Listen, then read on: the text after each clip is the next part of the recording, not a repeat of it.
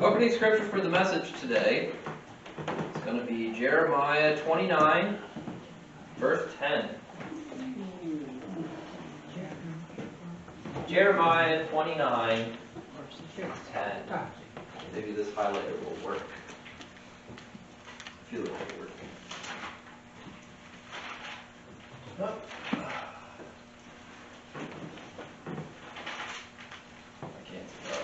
Is Jeremiah J-E-R-I or J-E-R-A? E. E. J-E-R-E. Jeremiah. Okay. 29:10. This marker isn't very dark. Pull it up. We're going to fix this. I think the red one's pretty good. Okay.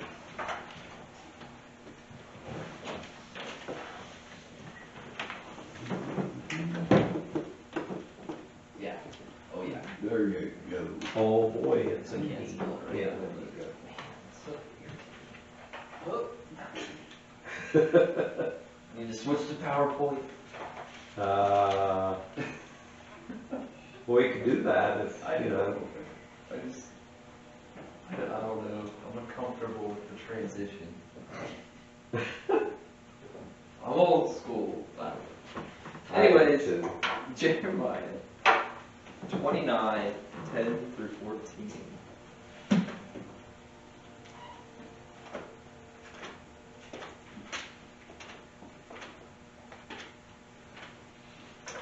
Okay.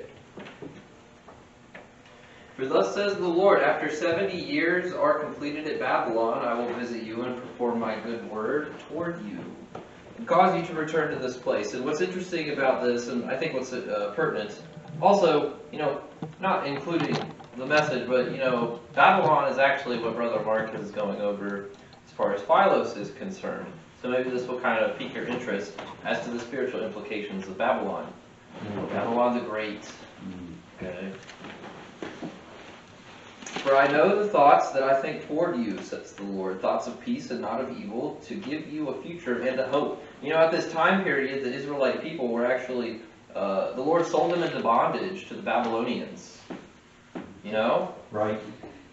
And it was far enough away from their own country that they couldn't really escape. Right. I think, Brother Mark, because I read the Philos a little bit, but I think he said that it was about probably like a 3-month journey back to where the Israelites were originally from. Right.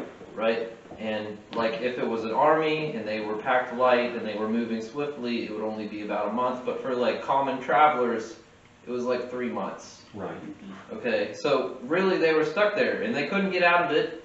They needed someone to deliver them out of bondage. Again, because this isn't the first time. The first time would actually have been in Egypt. Now this time, it's in bondage to the Babylonians. And if you remember, bondage to Egypt represented bondage to sin. Right. Right? Mm-hmm. Now I don't want to spoil anything for Mark, but the implications probably carry over into what Babylon is considered to be spiritually as well. Right. Okay? So, verse 11, again, for I know the thoughts that I think toward you, says the Lord, thoughts of peace and not of evil, to give you a future and a hope. Because the Israelite people they had no hope. True. Then you will call upon me and go and pray to me, and I will listen to you. And you will seek me and find me when you search for me with all your heart. I will be found by you, says the Lord, and I will bring you back from your captivity. I will gather you from all the nations and from all the places where I have driven you, says the Lord, and I will bring you to the place from which I caused you to be carried away captive. Okay? Which is interesting, because we know that the Lord does not hear the prayers of sinners, but here, in verse 12, then you will call upon me and go and pray to me, and I will listen to you. Yep. So, the Lord does not listen to the prayers of sinners. He knows that they're praying, but He does not honor the things that they request. Right. Because they do not have the Holy Spirit to intercede for them. That's the reason why. And so this is also prophetic of the church. And that when you are adopted into the church, you have the indwelling of the Holy Spirit, so the prayers that you pray actually reach Him. You know, through the veil, straight into the presence. Yes. You know, we have Jesus as an anchor of the soul. Yes. Okay. Why bring that up? Don't ask me. So let's look at this. Let's look at this word peace, right? Here in verse 11, it says that the Lord, you know, He has thoughts of peace and not of evil to give you a future and a hope. Let's look at this word peace, okay? This word in Hebrew, because this is the Old Testament, Jeremiah is in the Old Testament, is shalom. Okay? Peace. But it's not like peace, love, and happiness. I haven't told you guys yet, but I got into a pretty interesting, well, it wasn't really a back and forth with an atheist yesterday. Cool. Who believes that, I mean, she absolutely hates God in the Old Testament, and she sees Jesus in the New Testament as like a hippie.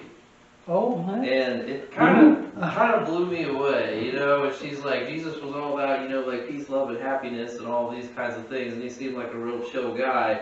But that guy in the Old Testament, man, I really did not like him.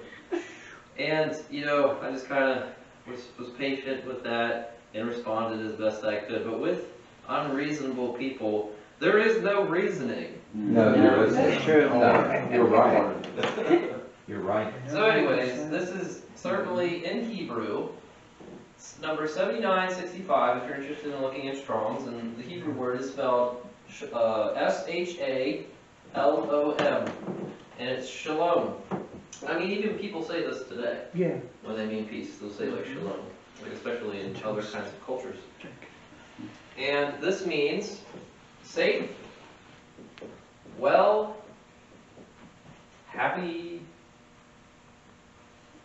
friendly, peace, which I'm not going to write again, and prosper. Okay? I'm going to underline that one because that's significant to the topic today. Today's message is considering, you know, prosperity or prospering in Christ. What that looks like and how it differs from prospering in the world. Okay? Because this word here, peace, shalom, means to prosper. Yeah. Okay? So this is just one example that we're going to be pulling from, one resource that we have that is good. Alright? So the next verse that we're going to look at is 1 Samuel chapter 18, 1 through 6.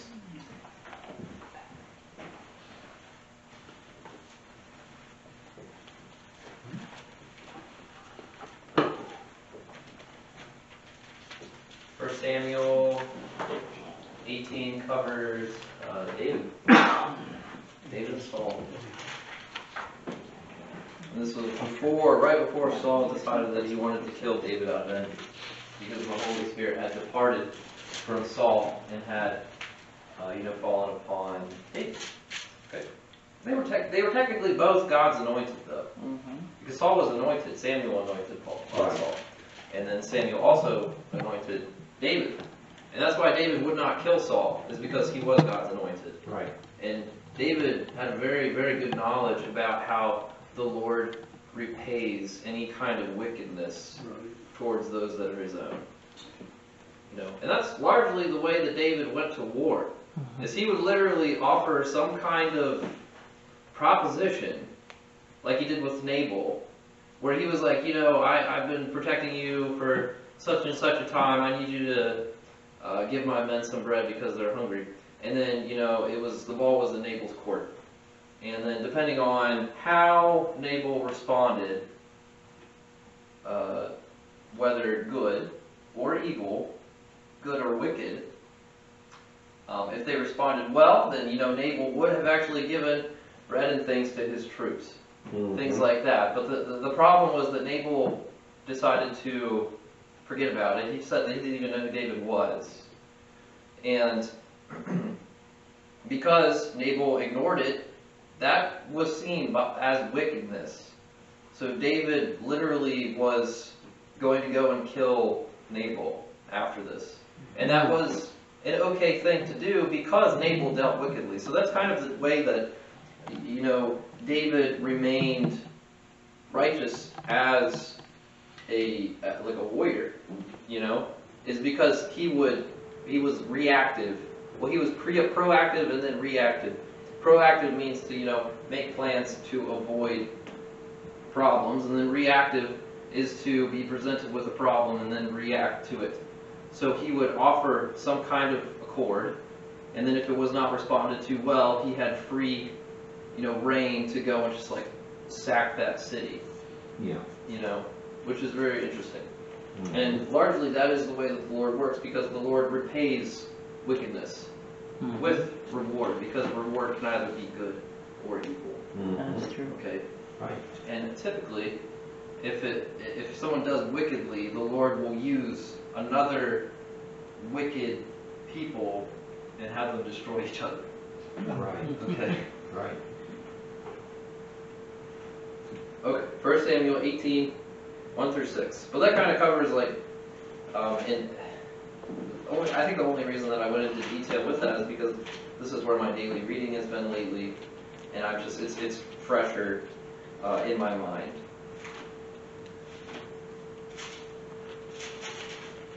First Samuel 18, 1 through 6.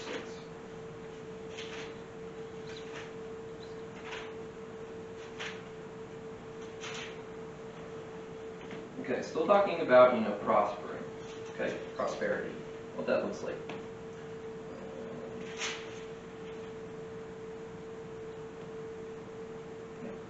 Now when he had finished speaking to Saul, the soul of Jonathan was knit to the soul of David, and Jonathan loved him as his own soul. Saul took him that day, and would not let him go home to his father's house anymore. Speaking about David. Then Jonathan and David made a covenant, or they made an agreement, because Jonathan loved David as his own soul. And Jonathan took off the robe that was on him and gave it to David, with his armor, even to his sword and his bow and his belt. So David went out wherever Saul sent him and behaved wisely, and Saul set him over the men of war, and he was accepted in the sight of all the people and also in the sight of Saul's servant. All right, we're looking closely, scrutinizing verse 5, where it says behaved wisely. Implicitly at behaved. Okay, so we're going to look at the word behaved. He behaved wisely, or the Lord caused him to behave wisely. Okay, so this word in Hebrew is 79:19. And it is sakal, S-A-K-A-L. And it means to be circumspect and hence intelligent.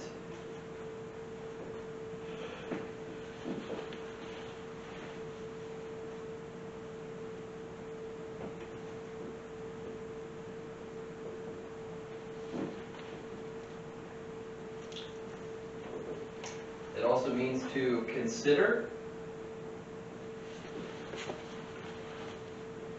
instruct,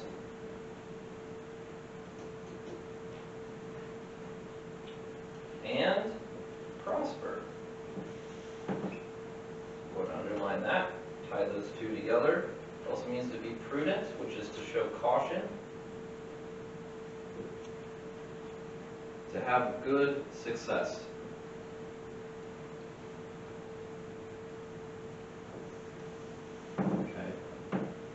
Alright, so, both of these words, in each of their contexts, you could put the word prosper there and it would still be correct. Okay? So, as far as, David went out and wherever Saul sent him, and behaved wisely. He prospered. To behave wisely is to prosper. Mm-hmm. Okay? And that's what prosperity is. That's what prosperity in Christ is. So it's not just like monetary increase. It's a change in behavior is to prosper, because that's what God sees. God does not look at the outward man. He looks at the inward man. He looks at your behavior. He looks at your attitude. and your will and your desire to behave. Mhm. Okay? Therefore, to behave wisely, to gain knowledge, or to, as a good example, to read the Bible, to learn what the Bible says, see it as knowledge, because the Bible is knowledge, right? And then it becomes, an aspect of what you do with said knowledge. So, gain knowledge, and with this knowledge, know how to properly depart from evil, which is understanding. Understanding is to depart from evil. Okay? And understanding is shown. It's an act. It's a willful act. Mhm. Using the knowledge, because you have to be directed. You have to be led. Sure. And how to properly depart from evil. Evil being identified with the knowledge. Okay? Right. Or rather, to do good. Because doing good is the same thing as departing from evil. You can't do both at the same time. Okay? When I was talking to the atheist lady yesterday, who so happens to be my mom's sister. Whoa. Her name is Colleen. She was over at the house, and I think she was like picking up something from my mom or something like that. But anyway, she did like this really long personality test on me while I was trying to do my taxes. And it was kind of difficult for me to pay attention to both things at the same time, but it's very interesting to see how you score on those kinds of tests based on the renewing of your mind through Christ or in Christ. So I had really thought that it was going to change. And anyway, she'd finished the whole test, and she identified me as this thing called an INFP, which is a mediator type personality. She said that I'm very emotional, and I said yes I am. But anyways, and then anyways, I was kind of talking to her about how I really see the world as a very very black and white kind of thing, and of course she's of the atheist mindset that there's just very very many different shades of gray, which to me is not correct. Right. And the reason for that is because order begets order. It's in its own lane. Mm-hmm. You got two lanes on the road, and then on the other lane you have chaos, and chaos begets chaos. Chaos does not come out of order, and order does not come out of chaos. They're in their own individual lanes. Amen. Okay? Yep. And you should never really try to mix those two. Okay? That's Right. where you get a lot of problems. So, That's true. understanding. So, because doing good is the same thing as departing from evil is understanding. I think it says that in either Ecclesiastes or Proverbs. Understanding is to depart from evil. And having done this, you prove that you have understanding. Because you can't just believe, you also have to obey. You have to prove a point. Yeah. Mm-hmm. And having done this, you prove that you have understanding, and what moves you to do this is a righteous fear of the Lord, which is wisdom. The beginning of wisdom is a fear of the Lord. And that's how you show that you have wisdom. Okay? And that's kind of wraps that all up, and this encapsulates, prospering in Christ, embracing the future that He has prepared for you by walking in the steps that He is directing you. Mm-hmm. He's like, oh, go this way. Oh, no. Yep, this Right. back up for a sec. Let's go this way. And a real good example of that is the footsteps of Jesus.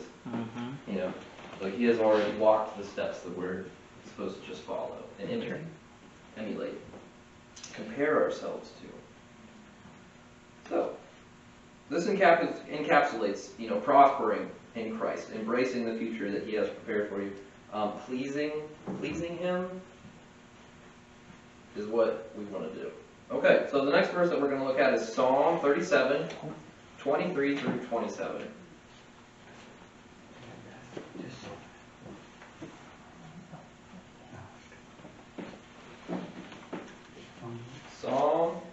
27, 23 through 27.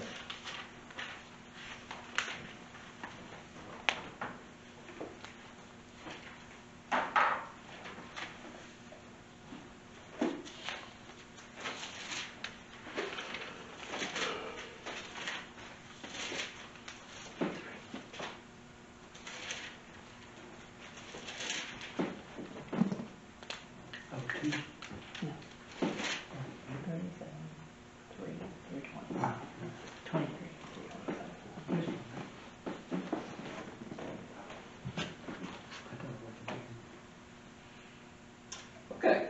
The steps of a good man are ordered by the Lord, and he delights in his way. Though he fall, he shall not be utterly cast down, for the Lord upholds him with his hand.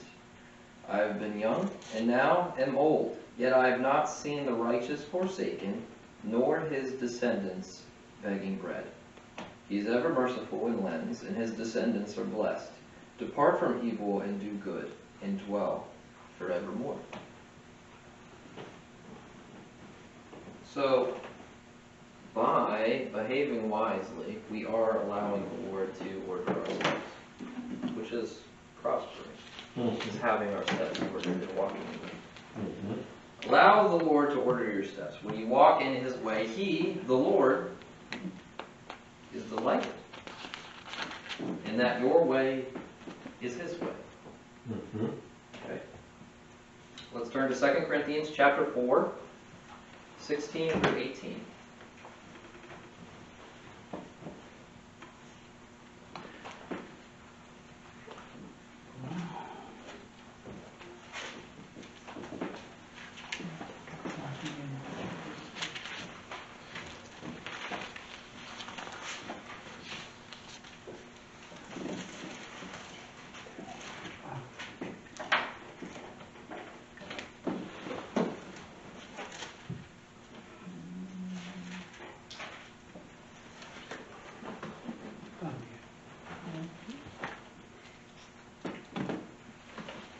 Therefore, we do not lose heart, even though our outward man is perishing, yet the inward man is being renewed day by day.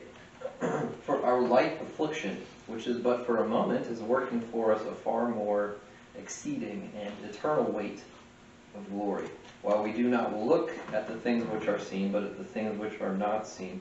For the things which are seen are temporary, but the things which are not seen are eternal.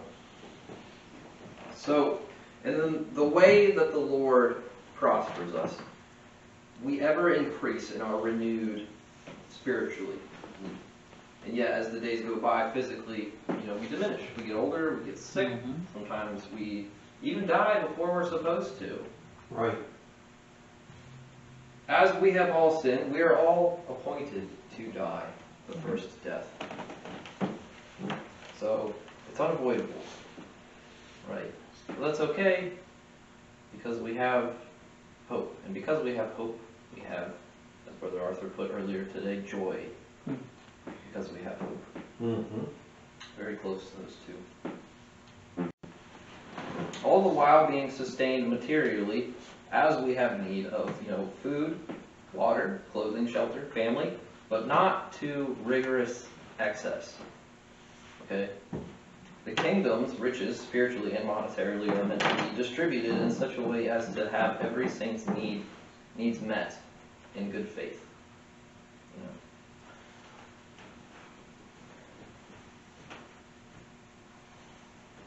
The next verse that we're going to turn to is Luke chapter 12, verse 22.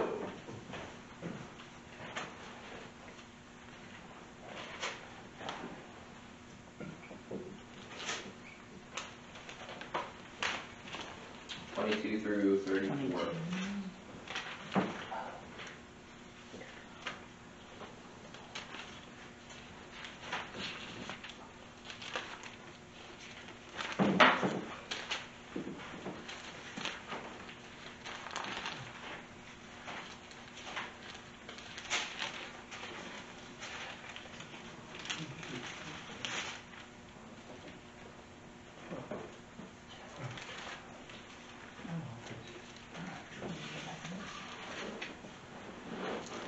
12:22.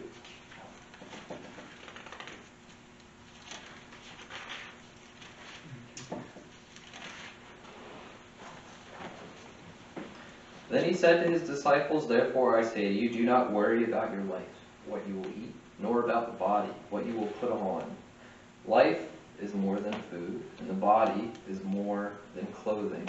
Consider the ravens, for they neither sow nor reap, which have neither storehouse nor barn, and God feeds them. Of how much more value are you than the birds? And which of you by worrying can add 1 cubit to his stature? If you then are not able to do the least, why are you anxious for the rest? Consider the lilies, how they grow, they neither toil nor spin. And yet I say to you, even Solomon in all his glory was not arrayed like one of these. If then God so clothes the grass, which today is in the field and tomorrow is thrown into the oven, how much more will he clothe you, O you of little faith? And do not seek what you should eat or what you should drink, nor have an anxious mind. For all these things the nations of the world seek after, and your Father knows that you have need of these things. But seek the kingdom of God, and all these things shall be added to you. Do not fear, little flock, for it is your Father's good pleasure to give you the kingdom. Sell what you have and give alms. Provide yourselves money bags which do not grow old, a treasure in the heavens that does not fail, where no thief approaches nor moth destroys. For where your heart is, for where your treasure is, there your heart also will be."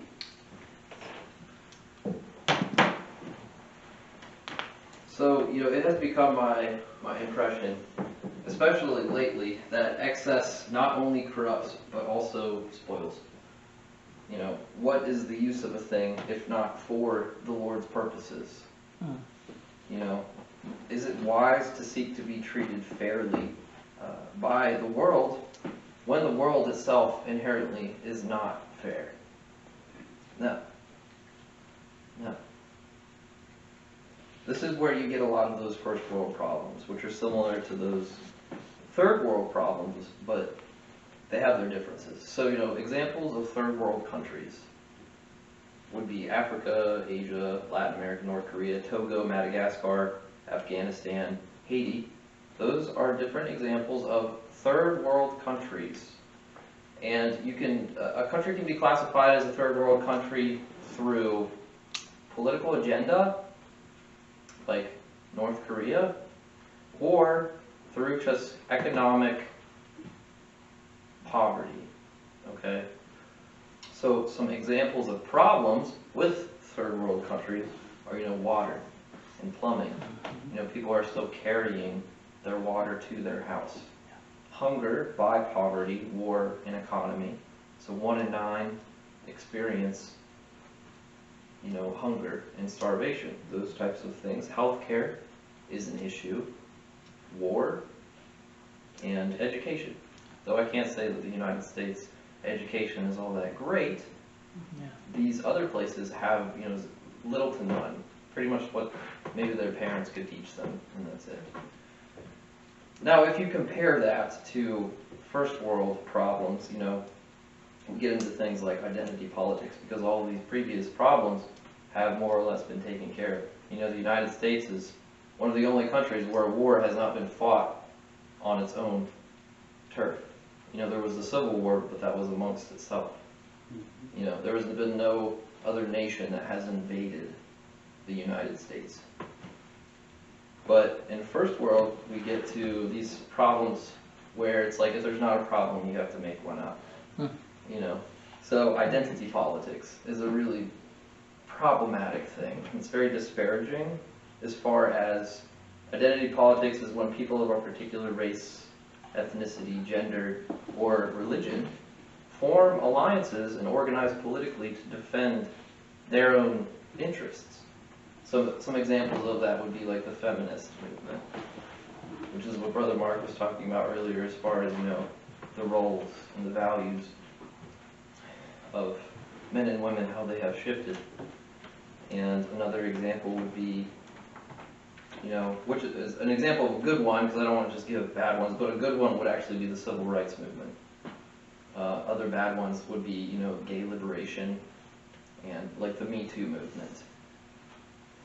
Those kinds of things. So those are like first world problems, right? It can never be, and the thing is like, it can never be balanced because equality of opportunity does not necessarily mean equality of outcome. Because the world is not fair. You know, even though both men and women are allowed to pick the exact same jobs, it's still shown that women on average make less than men, not because they get paid less, but because they do not pick the same jobs that men do. They do not work the same amount of hours that men do. Right? So even though everyone is free and permitted to do whatever they want to do, quality of opportunity does not equal equality of outcome. And a big reason for that is because the world is not fair. But God is fair. Amen. You know, one of the biggest reasons why I wanted to become a Christian is because I recognized that the world is not fair. And I didn't want to play a game in a rigged system. Amen. You know? Yeah. God is fair. Okay? And as He has said, He will provide everything that you have need of. Albeit you do need to ask, you need to seek it. And as we know, it is according to His will. Right. Okay. Next verse that we're going to go to, oh, another thing is, I did my taxes yesterday, and I've definitely been pursuing wealth too much. I worked a lot this past year, and I literally don't have anything to show for it. I did my taxes, and it turns out that all of my state income tax was not being taken out of my paychecks. So I had to pay like a bunch of money back. Yeah. And so I really didn't get like anywhere, and you know, in my own mind, I'm like, why did I even do this? I could have saved myself a lot of hardship. You know? And that's what you get when the lily tries to, you know, toil and spin. That's what you get. So it is what I deserve. Next verse that we're going to look at is 1 Timothy 6 through 11.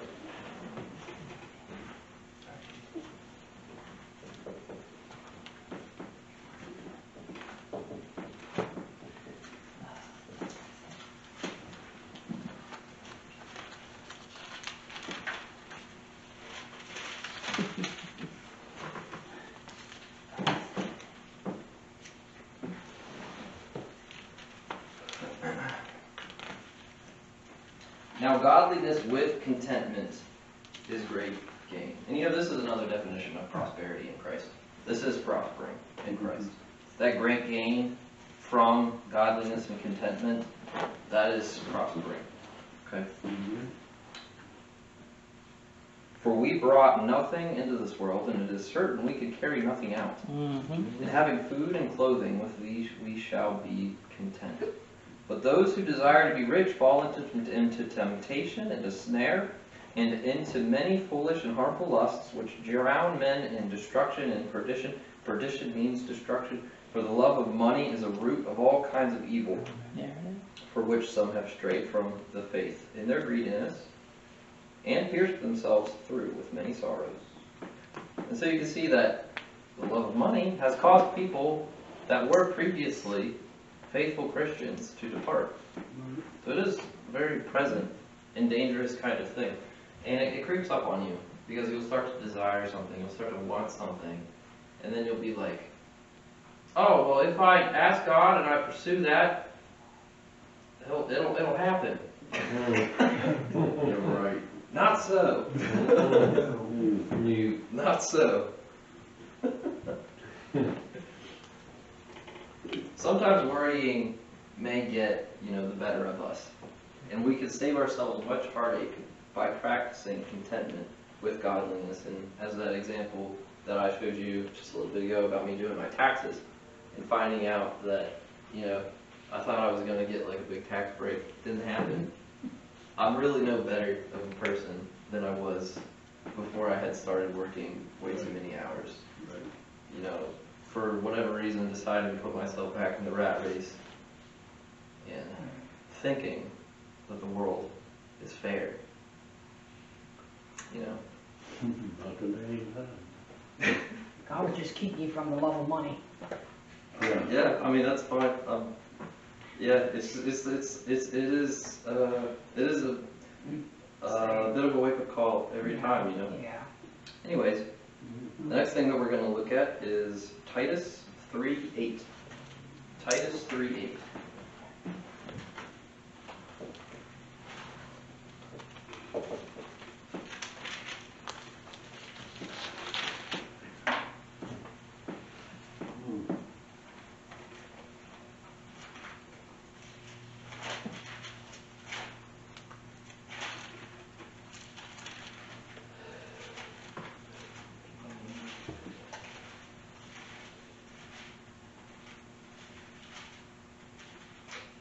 Oh no, forget where Titus is. Right after 2 Timothy. Okay, I passed it a couple times. Alright, Titus 3:8. This is a faithful saying, and these things I want you to affirm constantly, that those who have believed in God should be careful to maintain good works. These things are good and profitable to men. Okay? Maintain good works. These things are profitable. Okay? Godliness is profitable. Not necessarily materially to access, but materially to sufficiency. Okay?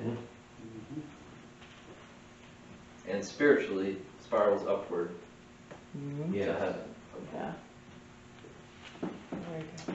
Next verse we're going to look at is Psalm 37, 1 through 24. Kind of circling back around, wrapping things up.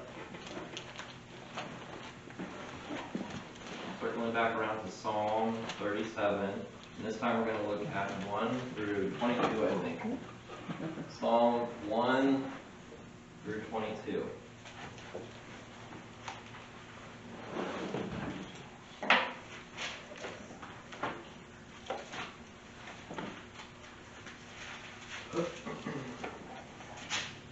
And you know, this is the previous few verses of what we had gone over previously out here, and we're circling back around because it helps to prove a point. Do not fret because of evildoers, nor be envious of the workers of iniquity, for they shall soon be cut down like the grass. And you know, soon to us seems like a long time, when to the Lord it does not seem like very long at all. You know, our lives really are, you know, the blink of an eye, vapid, as far as how quickly they do disperse in light of God's eternity. You know, so it is soon to Him, and I've heard from many people that as you get older, life goes faster and faster. So, for they shall soon be cut down like the grass and wither as the green herb. Verse 3, trust in the Lord and do good. Dwell in the land and feed on His faithfulness. Delight yourself also in the Lord, and He shall give you the desires of your heart. Commit your way to the Lord. Trust also in Him, and He shall bring it to pass. He shall bring forth your righteousness as the light, and your justice as the noonday. Rest in the Lord and wait patiently for Him. Do not fret because of him who prospers in his way, because of the man who brings wicked schemes to pass. Cease from anger and forsake wrath. Do not fret, it only causes harm. Okay? For evildoers shall be cut off, but those who wait on the Lord, they shall inherit the earth. You know. Now the earth, I think this is speaking about the new earth and the new heaven, the new covenant. Okay? For yet a little while, and the wicked shall be no more. Indeed, you will look carefully for his place, but it shall be no more. But the meek shall inherit the earth, and shall delight themselves in the abundance of peace. The wicked plots against the just, and gnashes at him with his teeth. The Lord laughs at him, for he sees that his day is coming. The wicked have drawn the sword and have bent their bow to cast down the poor and needy, to slay those who are of upright conduct. Their sword shall enter their own heart, and their bows shall be broken. A little that a righteous man has is better than the riches of many wicked. For the arms of the wicked shall be broken, but the Lord upholds the righteous. The Lord knows the days of the upright, and their inheritance shall be forever. They shall not be ashamed in the evil time, and in the days of famine they shall be satisfied. But the wicked shall perish, and the enemies of the Lord, like the splendor of the meadows, shall vanish. Into smoke they shall vanish away. The wicked borrows and does not repay, but the righteous shows mercy and gives. For those blessed by him shall inherit the earth, but those cursed by him shall be cut off.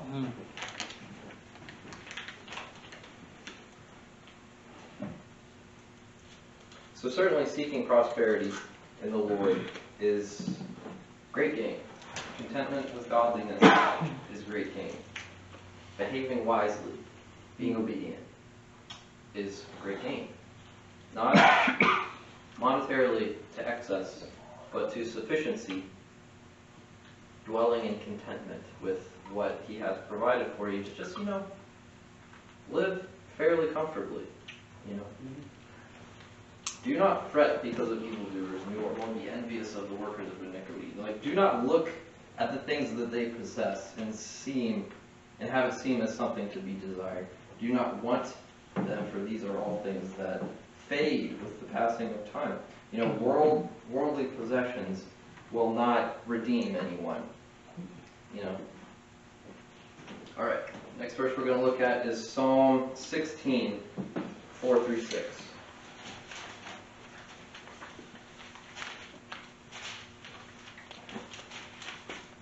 Psalm 16, 4 through 6.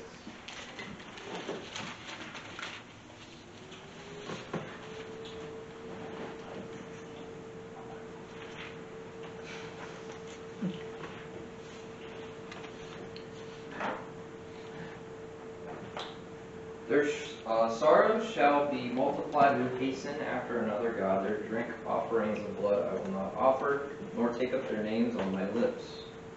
O Lord, you are the portion of my inheritance and my cup. You maintain my lot.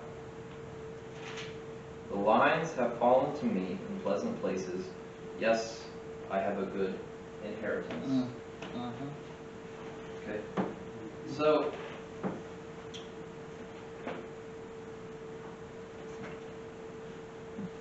this word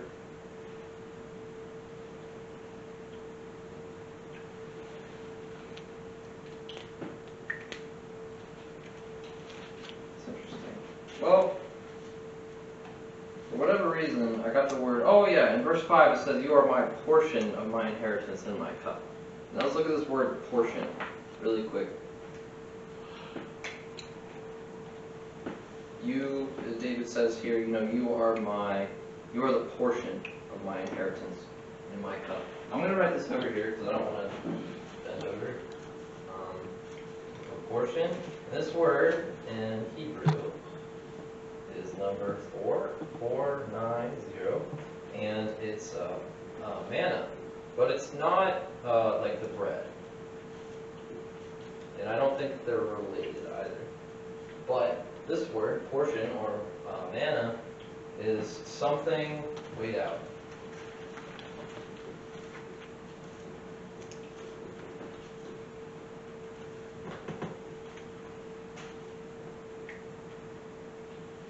Something weighed out, specifically a ration of food.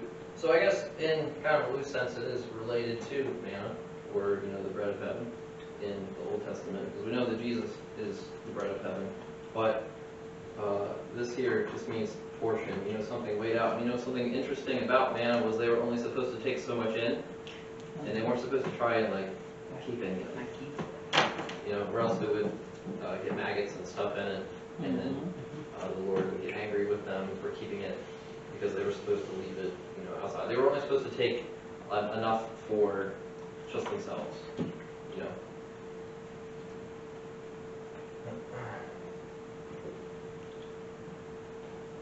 Oh, sorry. Yes, I can. A ration of food, right? So if we want more, like if we want more than just what the Lord has desired, has like purposed in His heart to give us, then you know, you and I are in the wrong. We should be content with this, with what He provides, you know. And then when we get to the area where that we decide that we want more than what He has portioned to us, that's when we get into that area of worrying and fretting. Okay. All right. Very good. We have one more verse to go. Thank you for being patient with me thus far. We're going to turn to Psalm 17:15. Psalm 17:15, and this is literally just what we're enduring for. You know, what we are being content for, what we are prospering for, what we are behaving wisely for. Psalm, I just said it. 17:15.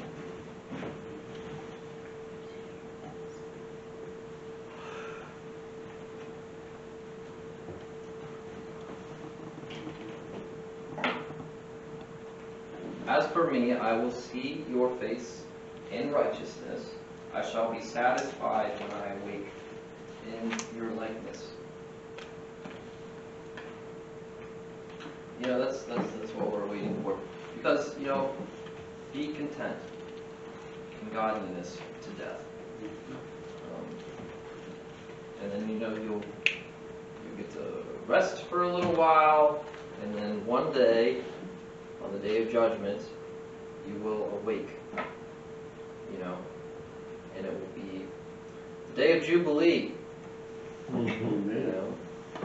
But yeah, this concludes today's message. Once again, thank you for being patient with me. Thank you for